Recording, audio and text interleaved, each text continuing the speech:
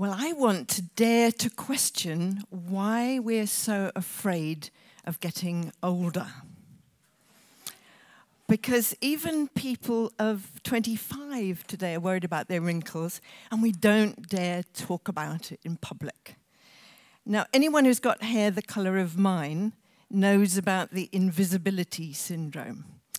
My hair started to go grey when I was 35, and I immediately started dyeing it back to its original chestnut brown color. And I began to dread the appearance of this tide mark of white down the middle, and it was expensive and it took a lot of time. So when I got to 50, I said, that's it, I don't want to do that anymore. And I cut it this short, and I went white almost overnight, and I became invisible.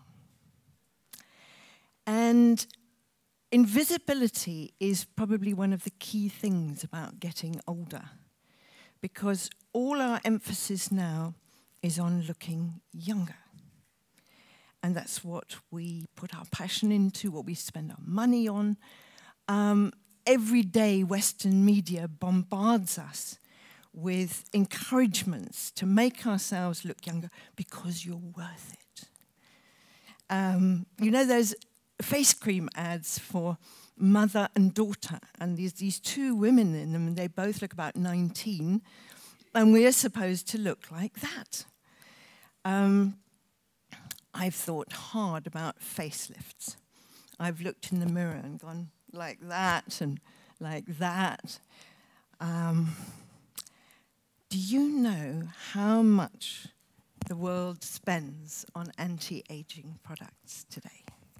That's anti-wrinkle creams, Botox, liposuction, hair transplants, facelifts, the lot. $274 billion a year.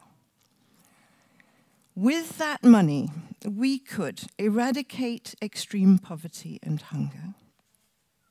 We could enable people worldwide to have access to clean water. And we could stop children dying in pain and squalor, and still have 49 billion left over. So what's it about, this obsession with looking younger? Is it at base a fear of death? I wonder if it's not more to do with an emptiness inside that puts all the emphasis on what we look like outside. An obsession with image, with how we perform, with what we appear to be, that's masking something. And I'm fed up with it. I've had enough of it. I'm fed up with it because it's robbing us of who we really are. It's robbing us of our sense of self. It's robbing us of our wisdom. It's robbing us of our usefulness. I think it's cheating us of the real contribution we can make to the world right now. A man I know who has exquisite taste says that the most classically beautiful woman can be entirely unsexy and unattractive if she isn't fully alive in her body, if she doesn't have that vibrancy. He says that energy and aliveness is the source of attractiveness. So what does that mean, being happy in the body you have? I think it means not having to be what the magazines want us to be, not minding if we're not like the magazines want us to be. I think it means being content with what is and realizing that what is our great, great gift. Obsession with image is it's tiring, it's never ending. Whereas if our emphasis turns inward more, into what really our life is about, what turns us on, what makes us feel electric, then that starts to glow outside. So I resign from the world of Botox and facelifts, and I want to concentrate on what the world really gets drawn to, what the world sees is our energy. And I want to concentrate on that. Now, please don't resort to saying, well, it's all right for her. The truth is, it's all right for all of us. Because just think of the person you know who has energy, who has real aliveness. And what does that come from? It comes from living the life we want. It comes from good health, of course. It comes from exercise, but it also comes from our sense of our own sensuality and what we can contribute, how useful we can be. If there was ever a time that the world needed us to be useful, it's now. So just to go a level deeper in this excavation, if you like, of growing older, what most people fear is pain and loneliness. We're worried about what will happen when we get ill, when we may not be able to look after ourselves, when we may have to depend on people who might not care that much. My mother and my grandmother died of multi-infarct dementia. And then my eldest brother, and then my second eldest brother also. And it was heartbreaking to witness their suffering, to watch the person that I knew and loved disappear while the body was still there. And as the population ages, we can expect a tsunami of Alzheimer's patients. You and I will cost society more in the last 6 months of our lives than in the whole of the rest of our existence. If we are likely to be put in a home, which is what happens to you in the West, and we may be being cared for by people who don't know us and don't mind that much, we may be treated with humiliation, with contempt even. And this contempt destroys old people's self-esteem. And the only antidote is love. And since love may not be forthcoming from family, since friends may not be around, and the people who look after us may not care, that love has to come from inside. And developing the ability for that love to come from inside has to start now, however old you are in this instance. I don't think there is anything more useful that any of us can do than learn to love ourselves. And there are lots of ways to do it. How? Well, I can only speak for myself and what I do.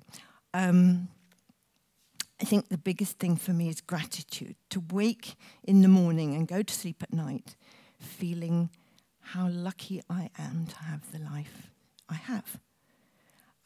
It makes me happy, and I think gradually over the years it's changed my whole attitude to life. Otherwise I probably wouldn't be standing here. The other thing I do is I meditate, and I meditate because it gives me peace of mind. It calms me down if I'm anxious, but it also makes me smile, and it means I'm never lonely, although I live alone. And the other thing I do is every day I have to be somewhere with my feet on the earth. I have to be in nature, outside, in touch with things that are alive. I have a little garden and I grow my own vegetables and I break my nails and I love it. So going one level deeper, what about the deepest level, which is our fear of death? And Western culture doesn't really approve of death. We don't talk about it. Sure, we sentimentalize it and we put flowers on it, but we put it in the ground as soon as possible and forget about it. Unlike some other fortunate cultures that teach people to approach their death with curiosity. The Buddhists, for example, encourage everybody to really think through their death moment by moment. And we just don't do that in the West because we're obsessed with speed and economic growth and youth. And let me just tell you a little story about speed that made me laugh. A journalist was writing an article about how the market was driving whole economies to the wall. I think he was writing about Spain in that case. And he went and asked experienced market makers what they diagnosed was happening.